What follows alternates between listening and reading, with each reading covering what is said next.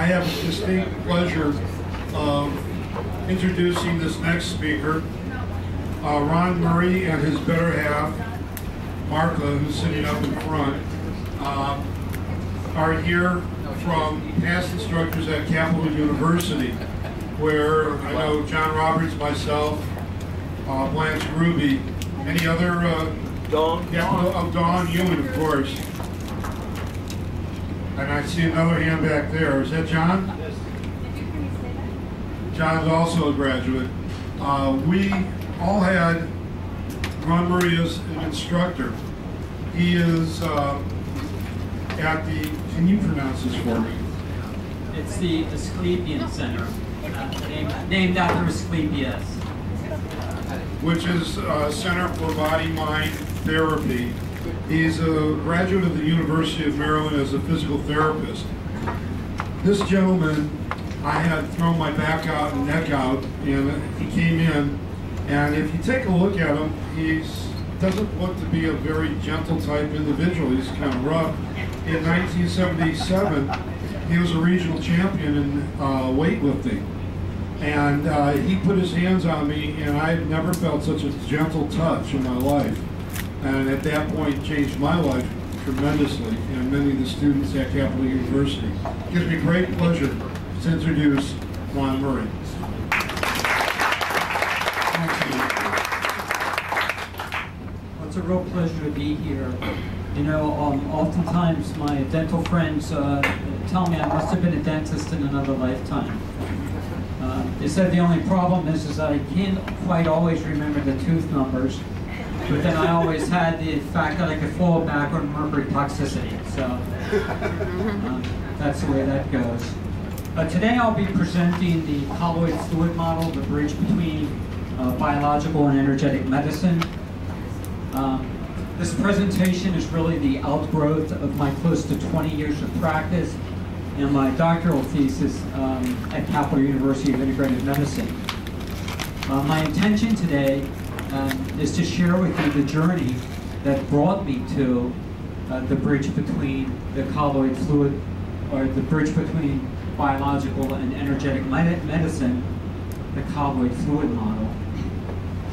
The colloid fluid model is the synthesis of all the energetic, manual, and biological medicine that I have studied to date. And I hope that this work will unfold for you as it did for me as we move through the presentation.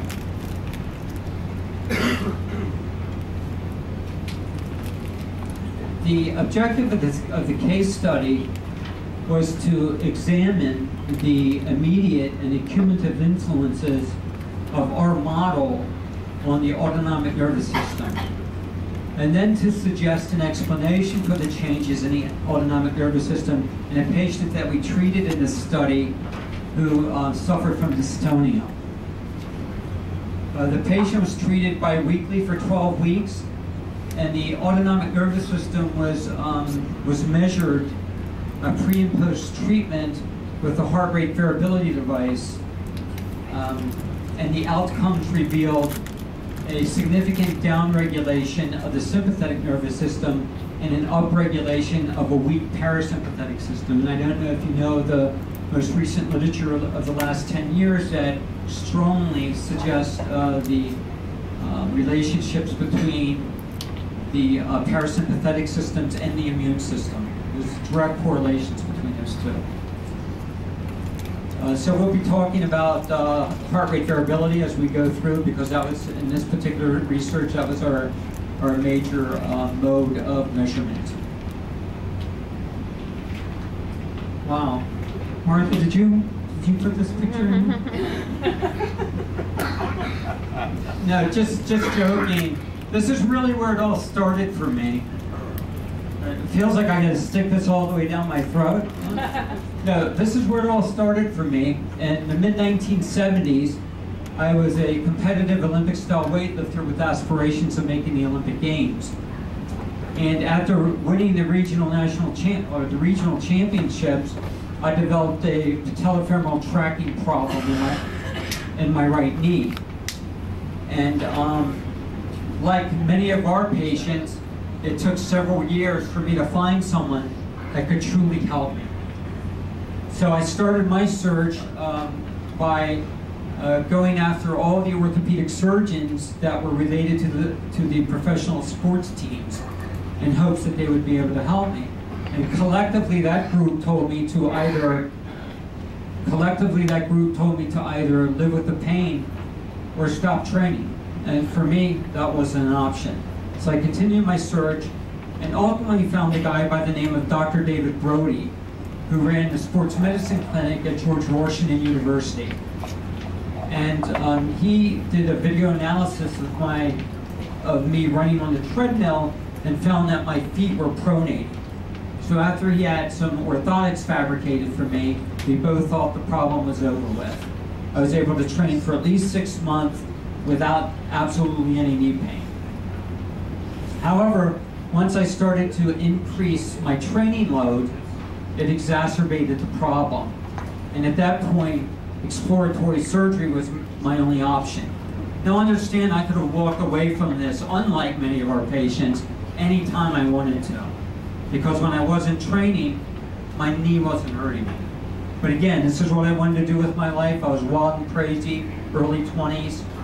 This was it for me. So we went ahead and did the exploratory surgery. It was successful, but it did create a very persistent joint effusion. And at the same time, another Olympic year had gone by. And at this point, I had already committed 6 years of my life to this sport. So at this time, I decided to go ahead and hang up the weightlifting shoes.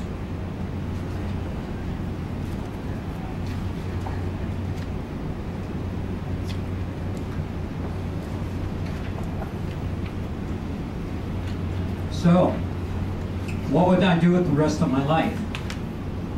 Well, along the way, I met a group of chiropractors and physical therapists that were very compassionate and highly skilled.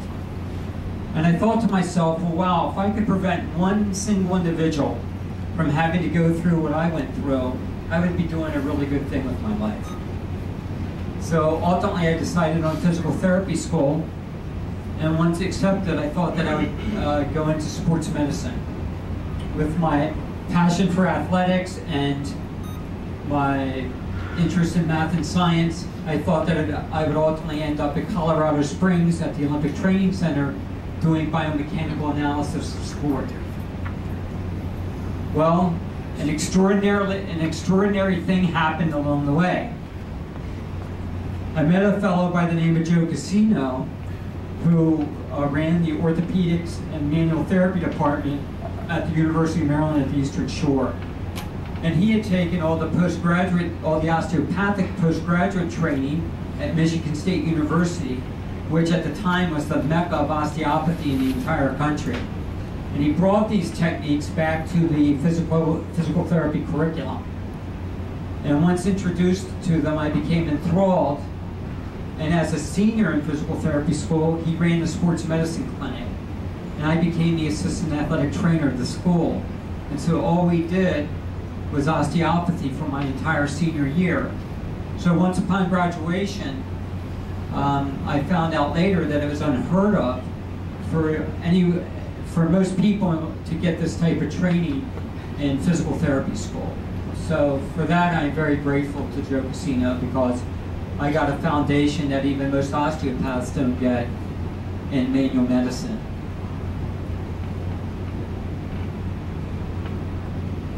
So this is the presentation outline. I'm going to get into 4 healing modalities. I've been trained in many others, but these are 4 that have a strong influence into the colloid fluid model. The pioneers in the healing theory, their influences again in drawing from this very broad group of people. The new tools to measure the therapeutic mechanisms. We've been hearing a lot in our lectures about the autonomic nervous system and the sympathetic and parasympathetic systems, and I believe this work is what influences those systems in a very powerful way. And I also believe that all the energetic therapies influence the behavior of the human being through this autonomic nervous system. Okay. So we'll look at the heart rate variability, and I'll also just talk very briefly about dark field, the colloid fluid model, of course, how we came to that synthesis, and implications for practitioners.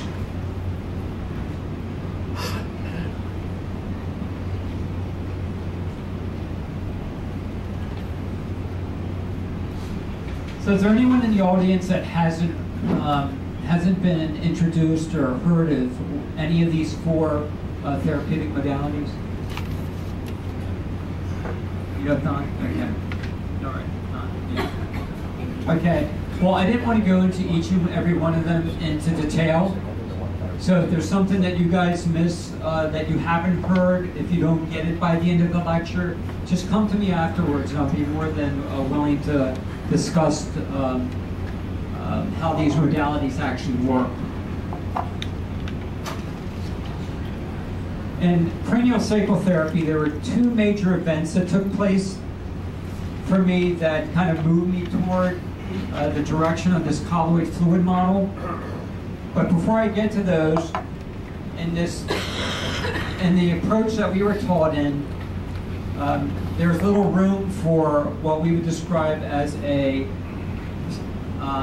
psycho-emotional process, and what we would then what we would describe as a structure and functional world.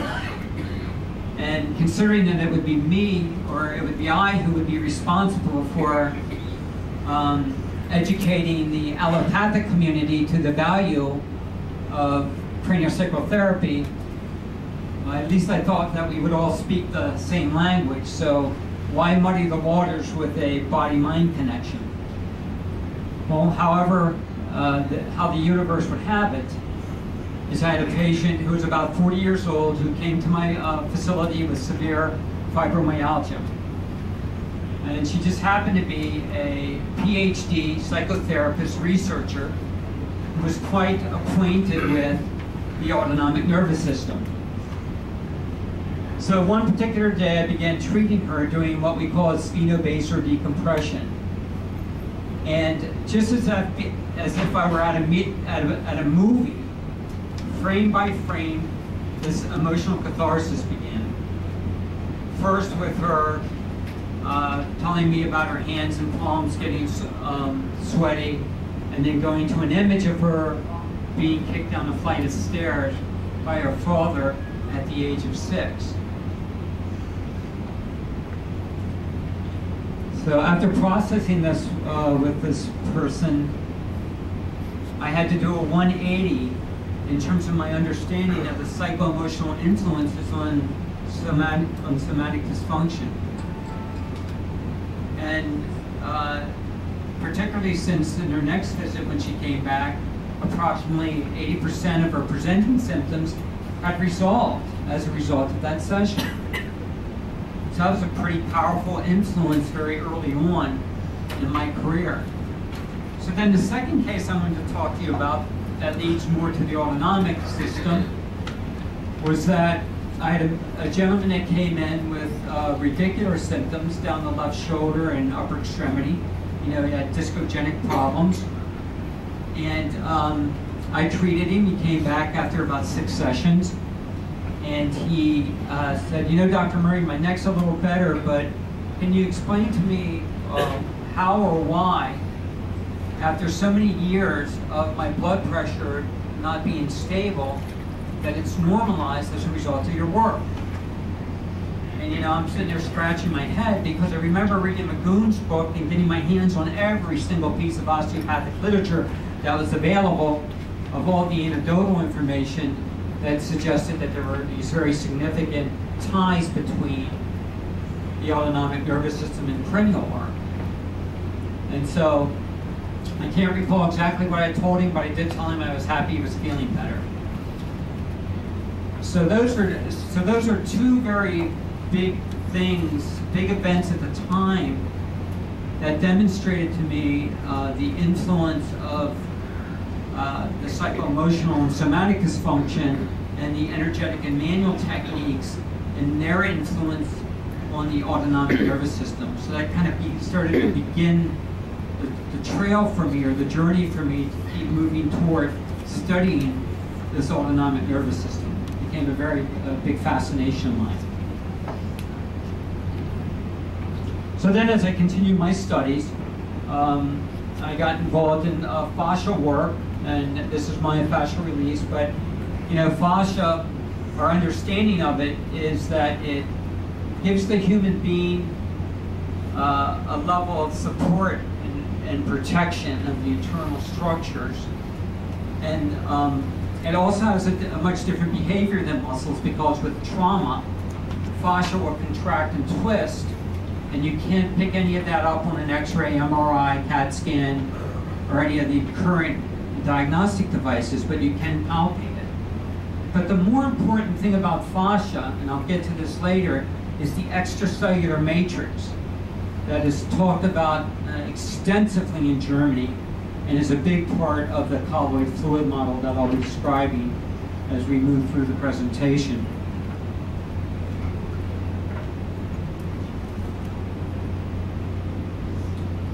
And then body-mind healing. I would say 80% of the patients that come through our doors, irregardless of why they come, do some level of body-mind healing. And the quintessential case for me that really put this colloid fluid model together for me was a 70-year-old female who presented to our clinic with severe cervical disc degeneration. And upon examination, she couldn't move her head or neck in any single direction. Prior to her examination with me, she had seen 3 neurosurgeons, all of which strongly suggested that she get a complete cervical spinal fusion, because the fear was if she had a fall or an MVA, she could become a quadriplegic and even possibly die because of the severe instability in the neck.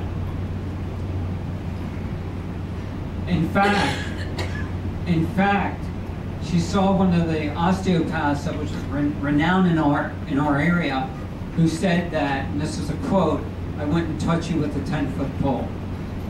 So I've got this poor little 70-year-old lady looking me in the eyes, and I'm thinking for the first time, you know, maybe it's not such a good idea that I take this case on. It really sounds like quite a bit of liability. But she was in such distress and really said, I had nowhere else to go. So we began the work, and I started indirectly, actually in the pelvis. And that's what we do oftentimes in very complicated cases. And around the 6th session, unbeknownst to the patient, a horrific sexual abuse issue arose. And as she processed this over the next 6 sessions, her cervical mobility was almost normal, and her muscle guarding in the neck was almost completely gone. So I continued to treat this patient weekly for the rest of the year. And then she had another cervical MRI done. And the radiologist that had done the MRI had said that the progression of the disease had stopped. Now, again, I was a chief therapist for a group of major orthopedists for many, many years, and did a lot of radiographs and MRIs and CAT scans. And that language was not in their vocabulary. So I had to be curious. You know, I'm a very curious person. Let's see what's going on. What's the mechanism of action here?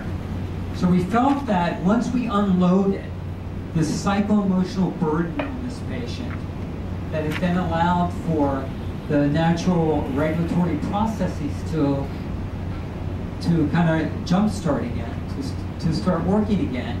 And so then you get the laying down of new cartilage and bone and soft tissue and so forth.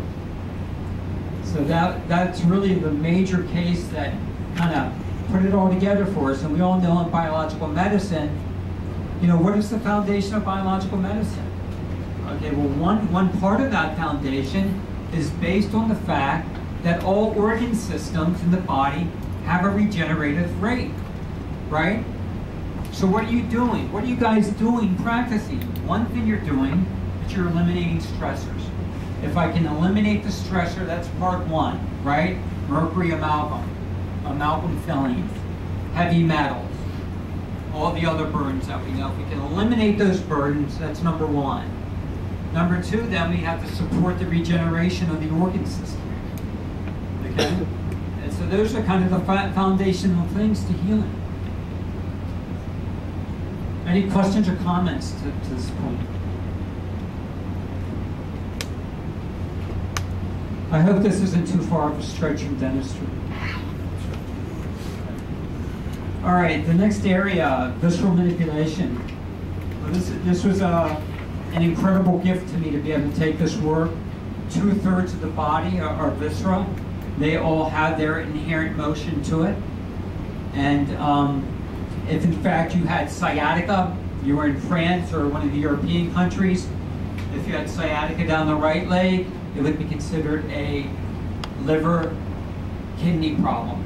If you had sciatica down the left leg, it would be considered sigmoid fluid. Okay? So that's how much differently some people look at issues that we would typically look at in the spine. Okay? But this is really big because it just has all kinds of influences on the somatic system, as well as visceral pathologies. And we can palpate these things, and that's what we do.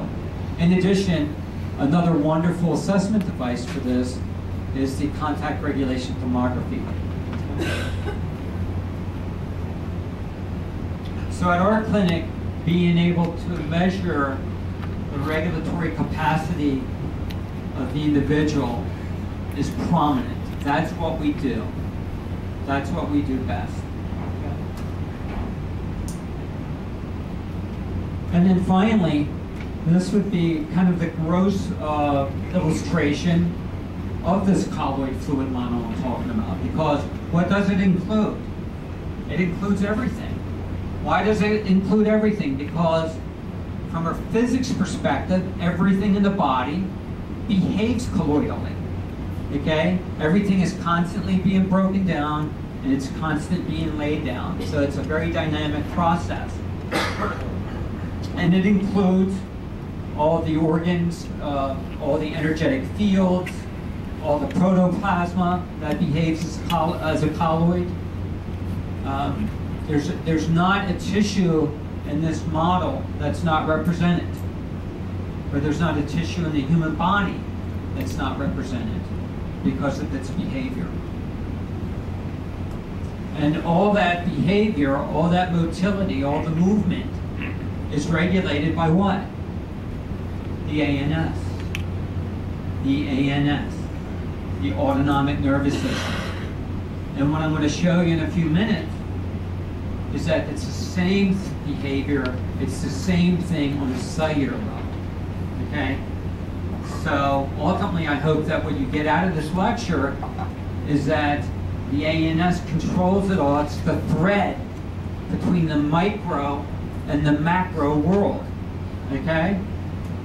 So it's really helpful for me because when I put that patient on the table and I do my body scan, I'm just attracted to what doesn't move. And then I know what, and then because of all the palpation skills I've had and training I've had, I can determine what structure it is that doesn't move. And that tells me there's a rigidity there. And if there's a rigidity there, what's happened? Well, something's happened to that sympathetic nervous system.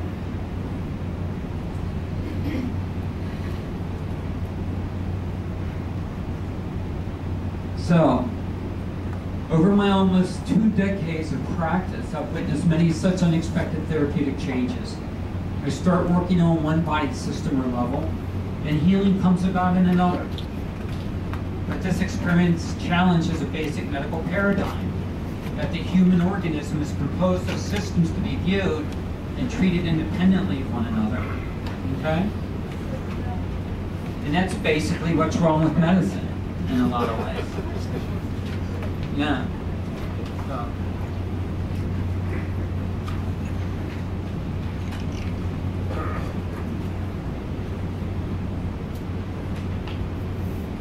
So here are some of the pioneers I'm going to discuss, and I'll do this individually. Each one of these individuals had a significant influence on my understanding and synthesizing this model. So Carlisle Holland, he's an American contemporary, taught that structure in the body is an abstraction and that the body is dynamic, not static. And 90% of the molecules are replaced every 6 months. So that other 10% equates to the musculoskeletal system that sometimes takes between 5 and 7 years to be replaced. And then all living protoplasma behaves as a colloid. And I don't know if I mentioned, he was a physicist before he became a DO. And as I was coming up developing this model, it was very helpful listening to his information, because he really helped me with the nomenclature to be able to explain what I was doing to a lot of other people, for a lot of other people, and to be able to put the model together in a greater way to describe it for others. Okay, and he talks about a colloid and that it may behave as a liquid or a solid. And I kind of like the example of putting starch in a bowl of water. If you put starch in a bowl of water and you run a spatula through it, and you do that nice and slowly, the behavior is of a liquid. And then when you accelerate that spatula, the molecules just compress and it behaves more like a solid. Okay? So in our body, bone would be a more solid form of this colloid structure that he's talking about.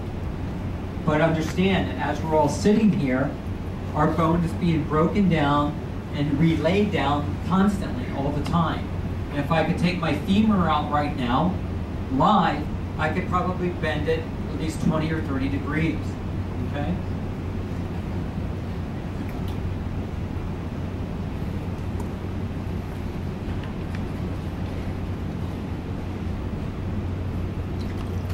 So we kind of talked about the gross aspects of this colloid fluid model.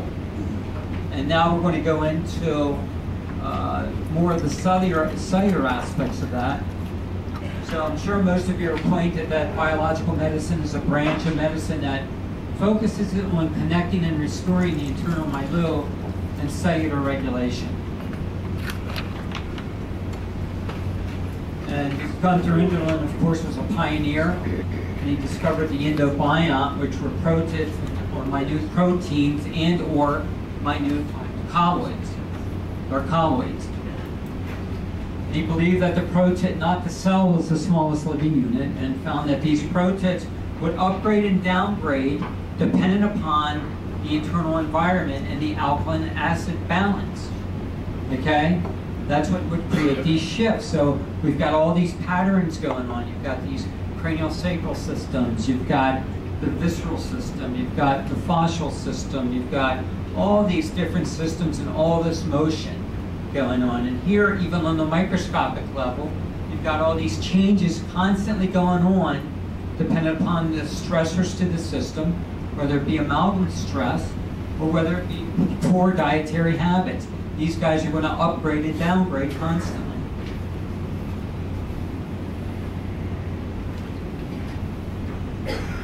So this is the bacterial cyclogeny as illustrated by the Paracelsus Clinic of Dr. Enderlin's work. And just the important point here is that this is where the protip would be in the beginning of this cycle. And as the acid base changes, these forms upgrade, and they ultimately will upgrade into bacterial forms. If there are antibiotics involved, they will actually degrade some of the cell walls, so they create what they call cell wall deficient form, or L form, of that bacteria. Okay? And there's not a thing about antibiotic can do for that L form bacteria, except make more of them. And then also the regulation can get blocked due to heavy metals and other things along this journey. So ultimately, the protit, or the apathogenic form of the endobiont, ultimately becomes a fungal form. And it's these fungal forms that will ultimately bring us back down to earth once we die. So these are the forms that actually break us back down. The thing is in our culture and lifestyle, they are facilitated much too fast, and then they lead to degenerative diseases. Okay?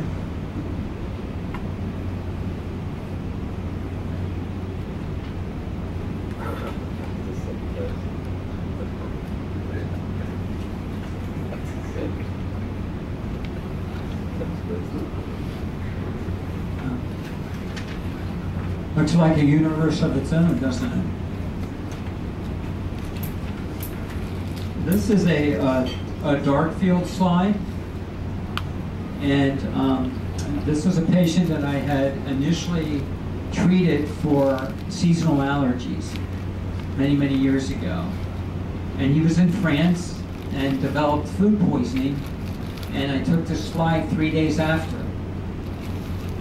So, you see a number of things from this slide. One is that you see some pretty unhealthy red blood cells and some bacterial forms. But the point I brought the slide in for was that you get a symptotet that ultimately upgrades to these higher valence forms. The synucet, that's what this is called here in Inderlin's world, and this is an upgraded form, okay? And I've been told by some of the American Indians that this form up here is called the dog form, and it's there to protect the entire environment there. So that's still under investigation. I'm glad some people have a sense of humor. But isn't this fascinating? You know, when I first took this guy's blood, my jaw almost dropped, but I couldn't do that in front of him. So I just kept taking the slide over and over again, thinking that it had to be some aberration, because that was the first time I'd ever seen so many bacterial forms in my life. What else does this tell you about this person? Can anybody just guess? What does it say about the integrity of the small intestine? There you go. There you go. Definitely a permeability problem here. Even though the blood is not sterile, you should never have that many microbes floating around.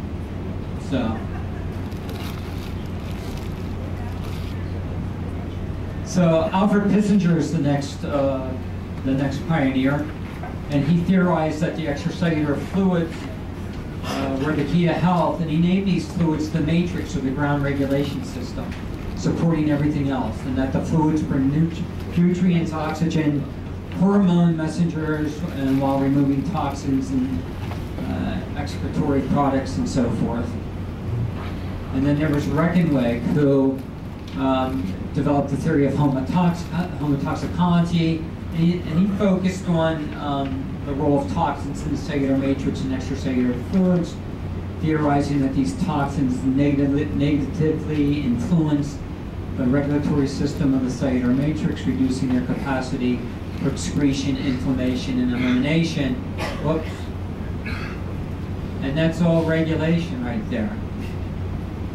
That's basic regulation: excretion, inflammation, and elimination. And then he theorized that toxins could be either exogenous, originating outside the body, or endogenous and originating within the body. And Reckenweg's approach to healing theorized that the disease does not begin in the individual cell, but with changes to the regulatory systems of the cellular matrix. And of course, working through the principles of homeopathy, Reckenweg designed ways to clear and revitalize the extracellular fluids, which in turn revitalizes cells. Okay. This is Hartmann Hein, and he's actually a German scientist, and he was actually a prodigy of Pissinger's. And this slide is probably one of the most important that you'll see today. Okay. Hein discussing the fact that the autonomic nerve fibers come to a blind end in the intracellular matrix, and directly connecting the matrix to the central nervous system. That's the physiological and anatomical proof to a body-mind connection. Right there. Don't read that in Guyton. I've not seen it in Guyton's book. It's right there, though. That the capillaries are linked to the matrix, to the endocrine glands and the brainstem. Particularly the hypothalamus and the endocrine glands connect through the matrix. And again, as I said, the matrix regulating system is constantly regulated by psychological and mental factors, not just physical ones. So that's pretty big. I mean, that opens up the whole world between your thought processes and what happens in your body. Or even better yet, your belief systems and what happens to your body. Okay? I mean, very, very important work here. And again, putting the body-mind stuff together. And the dental stuff is not excluded from any of that. It's all part of this model. Question? Yes. The lymph fibers also go into the extracellular matrix, so you're saying in effect, or he's saying in effect, that the lymph system as well is closely associated with these other fibers? Absolutely. I'm going to show you that in just the next frame. You're one step ahead of me. Yeah, very good question. So there you have it.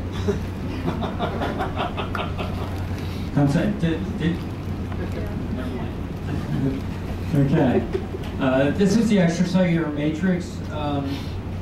This is from Pissinger's book, and again, the critical parts to this: the sympathetic nervous system innervating and parasympathetic nervous system innervating, and the viscosensitive nerves innervation.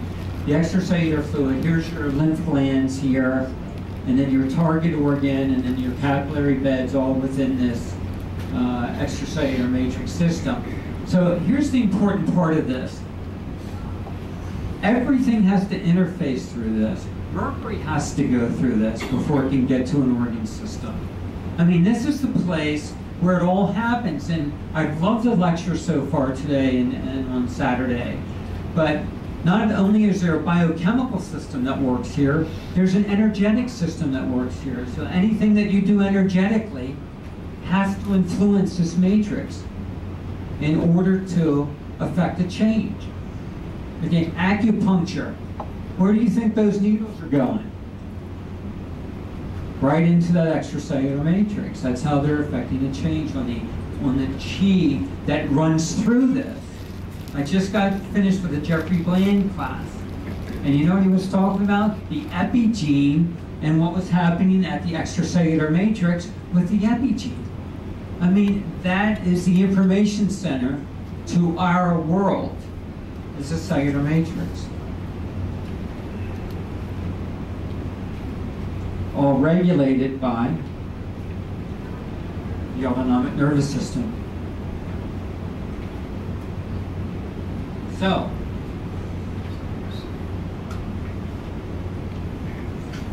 Can you take a break? do you guys think I could go any field that's not conducive for a human being? But then it's a risk-reward issue, and then how much is that going to influence a particular problem? You know, it's like the controversy about there are many people like that want to keep rooted teeth, right? And they're doing everything from ozone to checking various forms of bacteria out to make sure that they don't have these certain toxic ones that say get rid of it. But ultimately, you know, it's like you're playing with fire with that, you know? So Right. it's a tough call, really, risk-reward, but essentially anything that's not human, you know, shouldn't be in the body. But, I mean, you want to get closer and closer to materials that are more user-friendly. You know, Ryan, yeah. keep on going with your lecture. Oh, okay. Yeah, sorry. Thanks. You ready? Okay. Okay, so therefore the colloidal behavior, the inherent energy and motility of the extracellular matrix and the living cells is governed by the ANS. Dr. John Upledger, who I've studied with on several occasions, contemporary scientist, developed craniosacral therapy.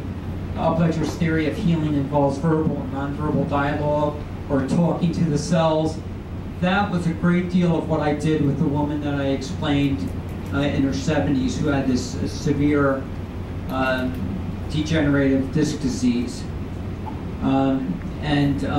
He talked about this energy cyst theory, which is really important because human beings are open systems.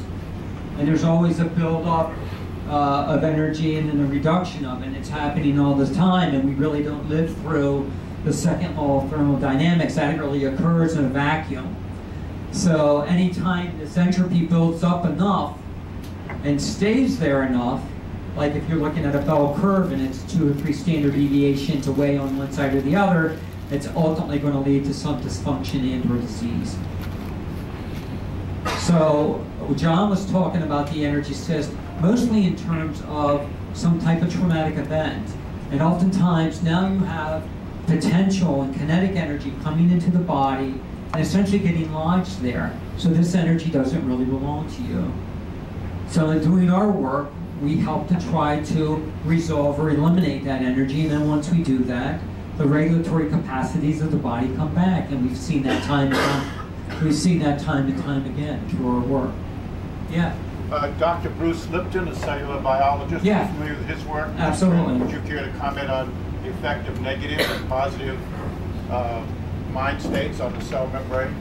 Well, let's get back to that once I finish the lecture, because I got a lot to go through. Okay, but it's a very good question, and I love Bruce's work. So he wanted to talk about, bring again the two worlds together of biological medicine and some of the body-mind stuff. What we would do is we would begin our intention when we would work with people to normalize the autonomic nervous system. Okay. The other thing we could do is dialogue.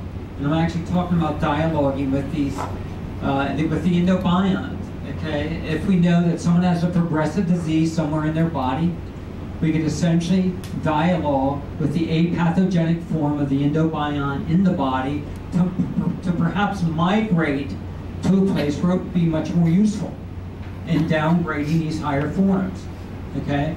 So this technology may be new to you, but this is what we've been doing for many, many years.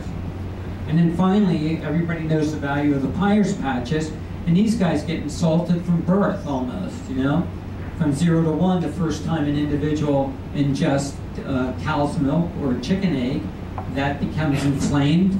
Someone earlier talked about T cell inflammation, and so once you've got this inflammatory response or this antigen antibody reaction, guess what? You got it for life. I don't care what form you take it in. So you could dialogue with these Peyer's patches. You could, 1, find out what the allergen is, and 2, find out what its needs are, and try to help to restore the integrity of these things, which would then secondarily boost the immune system. So no, this is kind of out of your realm, but anyone that does body-mind work could easily bring this into the picture, now understanding the biological implications of what happens in the body. And then James Oshman is a physicist, and he published extensively on the scientific basis of energy medicine and found that the hand of practitioners pulses at a variable frequency of 0.3 to 30 hertz, with most activity in the 7 to 8 hertz range, and states that this range is within the spectrum to affect biological processes. So the moment I put my hands on someone and interface with them, we're already moving the energy and creating changes in the system. So to review, the ANS in healing, energetic and non-force manual therapy creates a change in the rigidity of the cellular matrix on a local and systemic level through normalizing the ANS. And of course the ANS regulates the involuntary action and includes the sympathetic and parasympathetic systems. The tools that we use to measure these changes in regulation, one is heart rate variability and the other one is medical microscopy. The heart rate variability is broken down into the Nerve Express and Health Express, and measures current functioning of the sympathetic and parasympathetic systems and indicates patient's functional adaptation reserve for healing. You can see he's got the strap and the receiver there on his chest. And so we look at the method of rhythmography, and this is a visual representation of the heart rhythm, and the straight line represents the time intervals between the beats. So we're measuring these beat-to-beat responses here.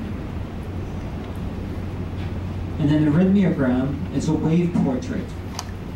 And this wave portrait is composed of these 488 R to R values.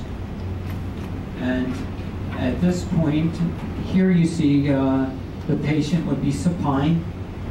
And then this would be the transition phase of when the patient stands. And then this would be the reporting of the variability in standing. The important piece here is that the low frequencies represent the sympathetic nervous system here, and the higher frequencies represent the parasympathetic system. This is Alexander Rifton's interpretation of the HRV, and essentially we want to be in these green regions. The patients that present to our clinics that are in these green regions are the easiest, they have the easiest problems to resolve typically. Okay? Absolute normal here is in the center, and relative normal is within this red box.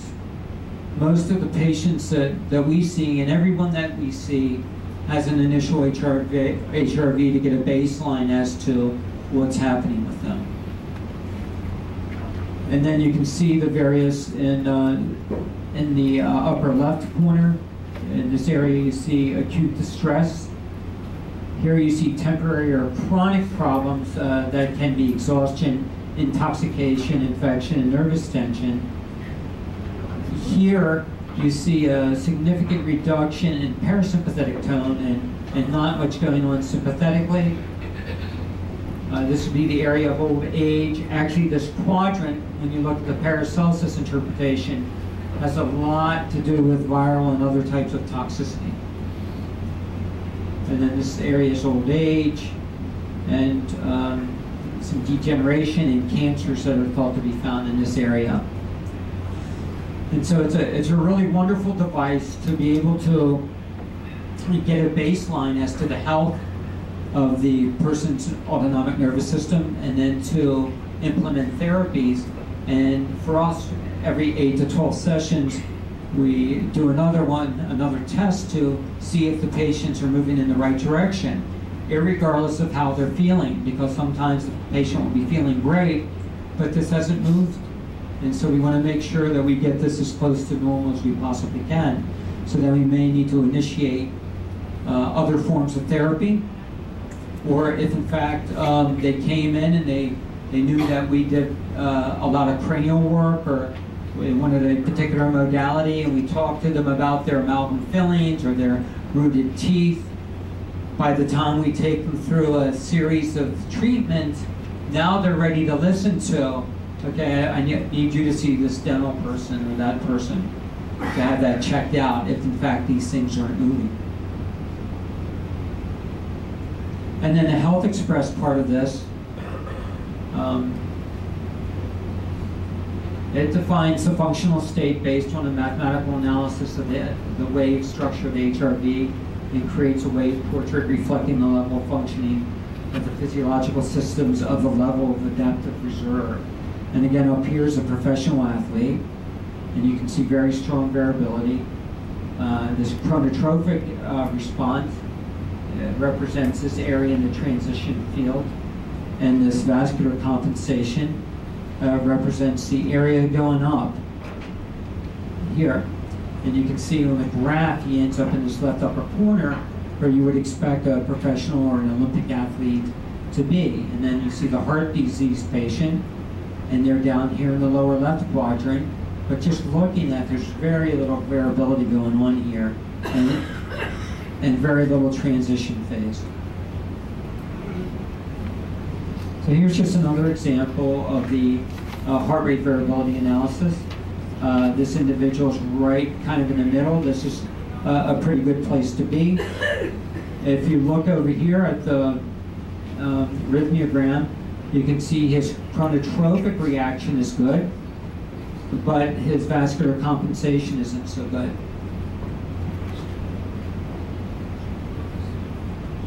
So this is actually a nerve express that we did. Actually, I did this with a friend of mine, and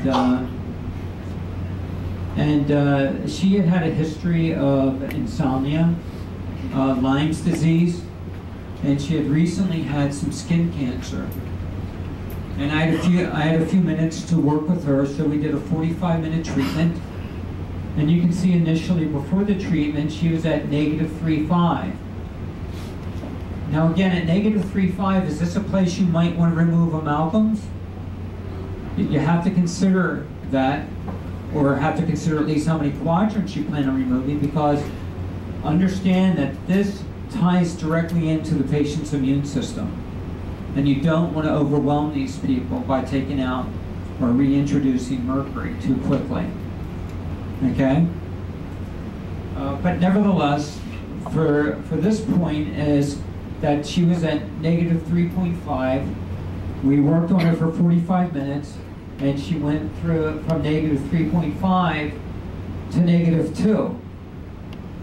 And had she gone to the -1, that would be within that red box that I showed you earlier, which would have simply been a relative normal.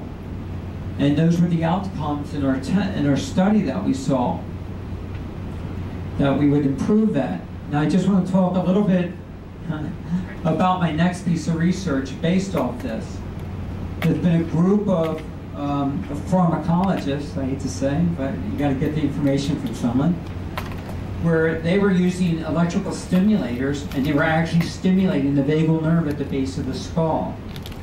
And guess what they found? Well, they found that they were down-regulating both inflammatory markers and cytokines in a very big way. And they started noxiously stimulating animals and then stimulating this and knocking that out too. So I'm following with my work the same mechanism of action. And you know, currently I'm down at George Washington University. I teach the first and second year medical school students there, and I may have an opportunity to do some research there. So the next piece of research I would do is I would run these people all through the HRV again, but in addition to that, we would do blood draws, and then we would measure those cytokines.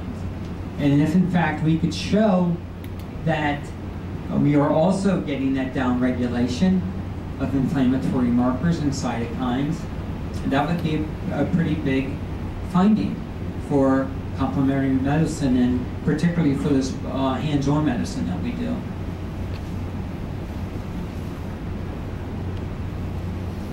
So finally, medical microscopy. I use this particular microscope. It's a little different than most. These optics are all the same, but it has this projection piece up here that then allows about 15,000 magnification. And again, what we're trying to do with the microscope is, again, it's another way to understand the regulatory capacities on a microscopic level. We can look at the integrity of the red blood cell, the integrity of the white blood cell, the integrity of the plasma, and for those of you that understand Enderlin's work, we can look at the endobionic load. Based off all of those things and all the other information that we have, we can then create a protocol or program for them to make them healthier. And then we're always using these functional assessment devices to then recheck after about 8 to 12 weeks. So this is William Blake's portrait, and I thought that this really represents our colloid fluid model. The colloid fluid model is a way to understand the integrated functions of the human body, mind, and spirit, and the mechanisms of healing. The colloid fluid model, a theoretical breakthrough. A colloid is a substance or structure that sometimes behaves like a liquid and a solid.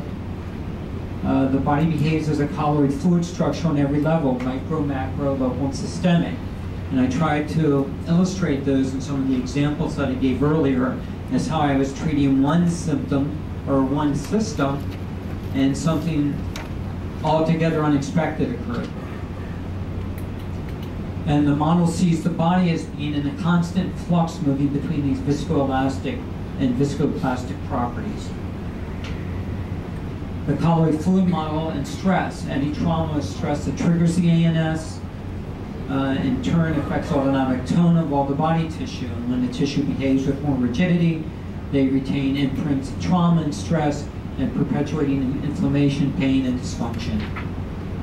So our conclusions are that healing modalities, and I mean all healing modalities, from acupuncture to Reiki, to everything's included in this colloid fluid model. That's the beauty of it.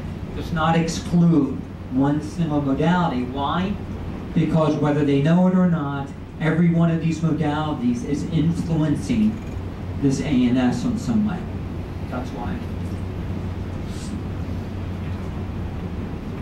So in addition, light touch manual therapy positively influences the function of the ANS and the state of the extracellular fluids that control the ANS, not the individual cell. That's the key to health. This is Dr. Edward Fries. He was a Lasker Award winner in 1971. He was responsible for the VA studies in hypertension. He was nominated for the Nobel Prize twice. He was my sounding board for many, many years as I was developing and putting this model together. He also happened to be the father of my partner over here, Martha Bromhall. And he also went through a course of treatment with me and gave me the loving and affectionate name of Fingers Murray.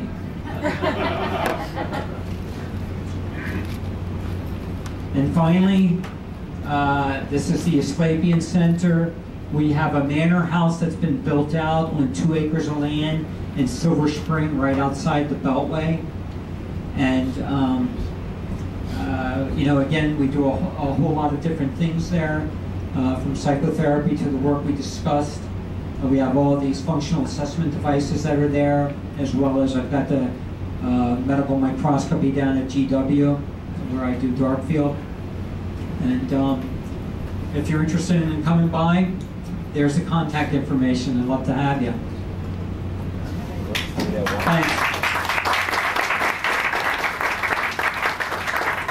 We do have time for a few questions. Alex, come on up. What can you tell us about the sphenopalatine ganglion connection to the parasympathetic / cranial work?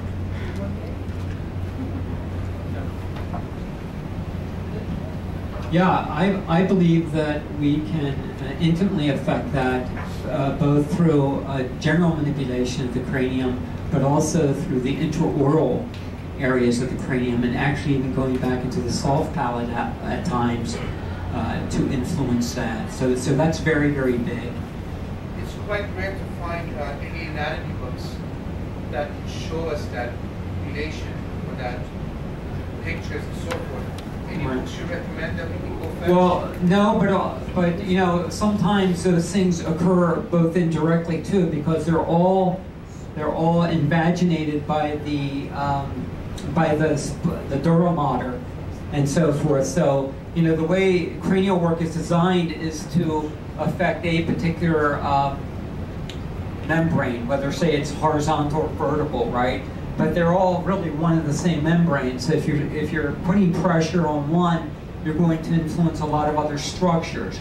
But if you can specifically get close to that ganglion through the mechanism of manipulation, you're going to be able to restore the integrity of it, or at least down-regulate it or influence it in some way, even if it's some small circulatory changes in that area. Okay. Neurotherapy stuff. Neurotherapy is big. It's very big. And, you know, I wish I had more time because I would talk about the relationships between neurotherapy and that ganglion and other things, because it's very, very powerful. Yeah. Thanks, Len. Would you show us a couple of little moves on visceral therapy? What would you do? You just do a clockwise thing? Is there a general principle? Is there some overriding anatomical thing you're trying to achieve? Sure. Kind of what's the basic? I'd love to, yeah. Yeah, yeah, you want to pull that table? Sure. Yeah, okay. We're going to grab a table and I'll give you guys an example. How's that? Thanks a lot. That's all right. You can take me out. Just beat me up before, it doesn't matter.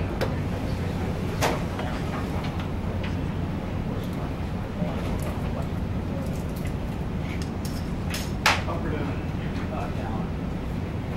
Down. No, on your back. Are there any pillows around? There's one right there in the hallway. Great.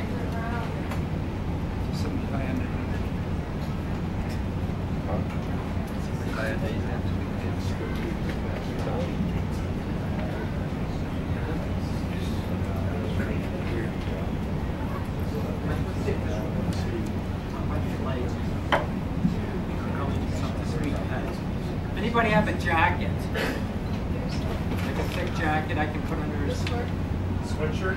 Yeah, that sweatshirt would be great. Thank you.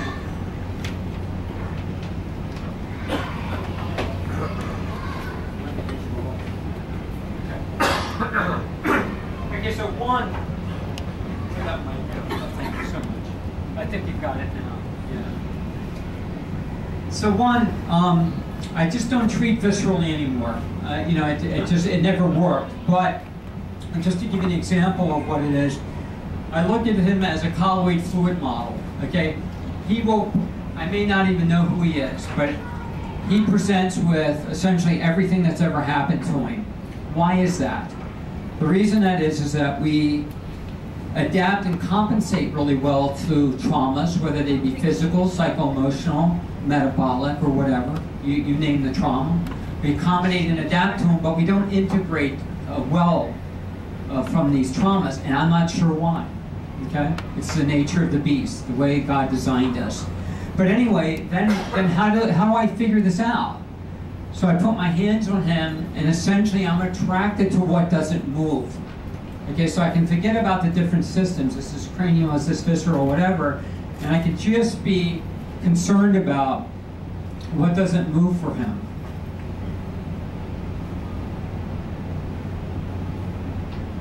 And right now I'm attracted to his liver. Okay? So maybe he had a couple of drinks last night, who knows? Wasn't my fault. Right, and then it actually even goes up, there's a pool even up into the lungs, so liver and lung on the right side, okay?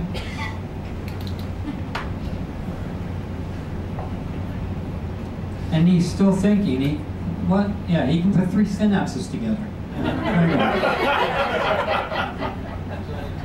No, right. Actually, 3 is the smallest. Okay, so he's got something happening in the knee. Okay, so I don't really need a patient's history. With the exception is I want to make sure I don't do anything that might be contraindicated. But the type of touch that I use seldom is. But that's my only purpose. And it's nice to listen to people because they really want to be validated and they really want to be heard.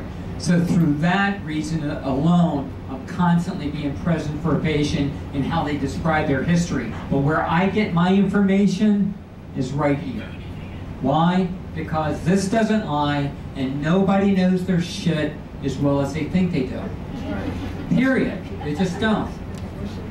So you would be shocked how many practitioners that are highly skilled in the Washington metropolitan area that come in and tell me da da da da da da da, and we get started and boom, they're off to the races, and they go, I thought I already did that work. You know, they haven't because it's just still there. So what I'm feeling here, this is where I would start with Mike. I would start with his liver here. Okay.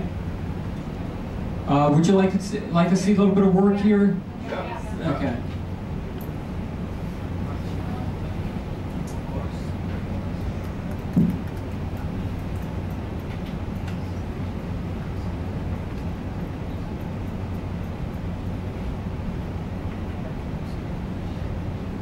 So there's not a lot to maybe sort of. Yeah, great.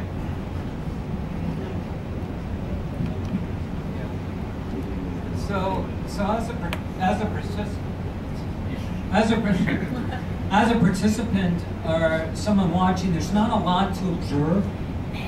But I can tell you what I'm doing is I'm just kind of interfacing with him, and I'm following the inherent movement of this organ, and then ultimately I'll follow what he's working around.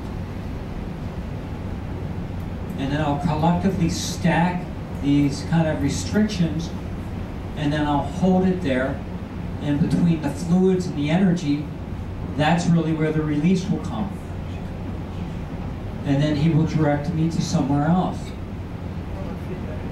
And that's how it works. So you don't see any high velocity thrust here. Okay, because, yeah, what's that? Move around. No, it's Don's head. I need Don's head out of the way. That's okay. I'm sorry. Thank you so much. So, again, if I were to go into this area, and this is a beautiful thing. You know, I told you I've been working with dentists all my life. The big guy in my life right now, the dental, is Dr. Sambatero. If any of you guys know him. The great thing about him is he's out all the cranial work. So when he goes into someone's mouth, he does it with a cranial intention. So people like to come to him, you know? I mean, I love dentists, but how many people really want to come to a dentist, you know? So, anyway, maybe I've said too much. Yeah? Well, is it liver also fear?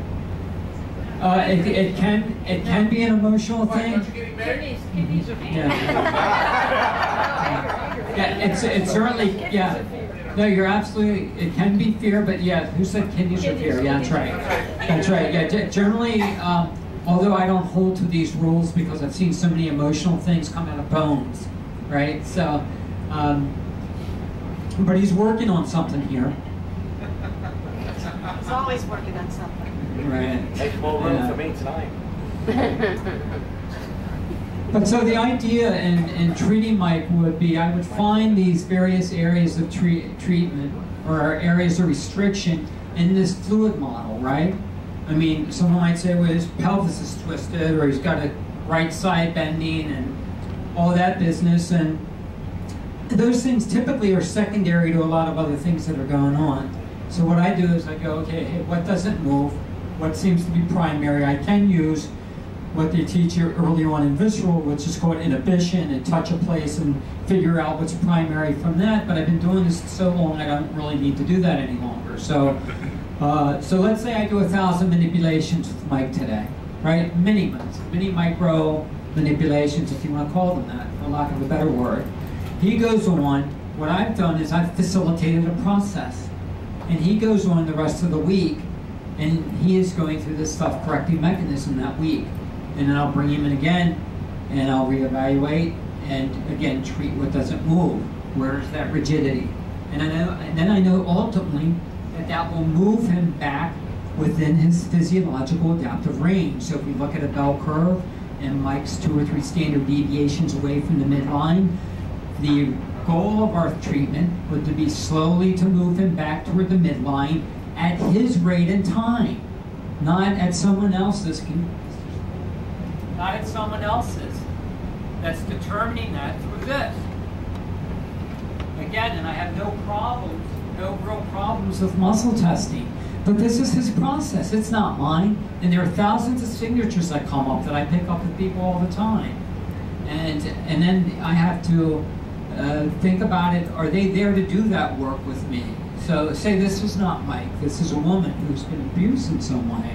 I put my hand here and boom, I get this signature of that type of abuse. I can't automatically presume that because I've picked up all these various things with this person that they're there to do them with me. So what I do is I'll ultimately bring their awareness to that area, and I'll see if they want to work through that. And if they do, those images or feelings will come up, and then we're off to the races. Then anything is gained.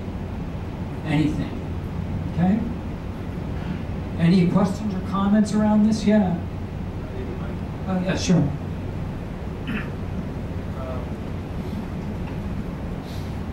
Us as dentists, our biggest contribution for your colloidal fluid system that we influence big time is vertical dimension.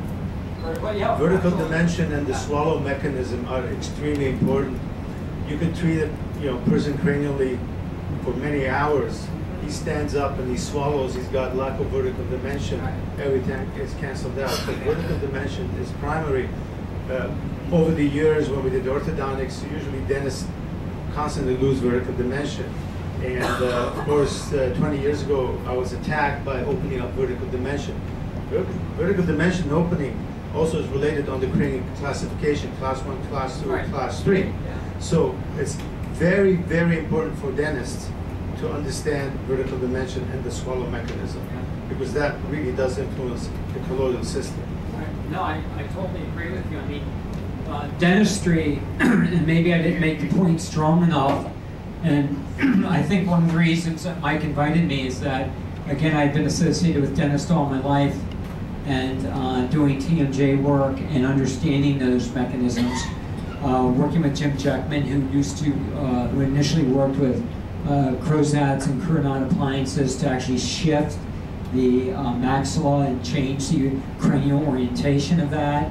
And we initiated a study. We never completed it, but we were doing it with biofeedback and seeing ultimately where someone began with these changes and using a force plate to find out how their entire body mechanics would alter as a result of using that. So your point's well taken. And we work with people, I work with dental people all the time, from Mark McClure, who's a biological dentist, to Dr. Sambatero, to Louis Weiner, who's a swallowing expert.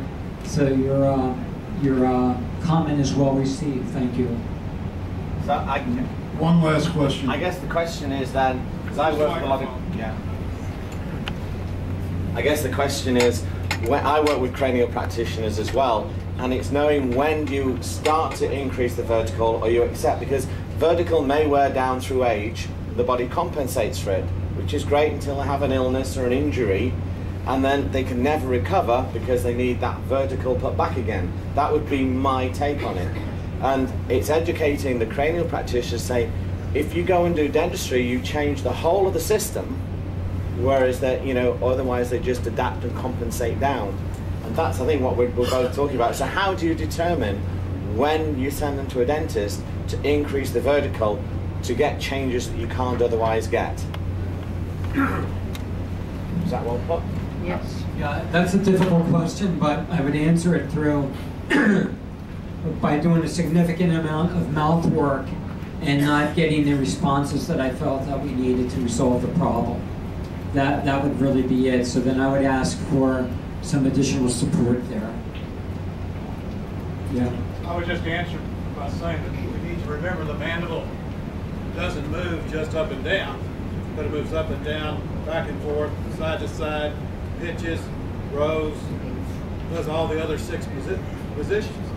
There is a technique and there's a technology out there to do that using ultra-low frequency TINs, using EMGs, using a kinesiologist or kinesiograph to measure where the mandible is, and it can be very easily, well, not easy, but it can be arrived at for patients where you don't have a background, and then from that put them in some type of orthotic, which by the way does also reposition the AF joint that stabilizes the cranial base, which then you can build a occlusion and do implants or whatever else you want to do. And you're going to have a stable base and you're going to have a stable bite over time rather than guessing.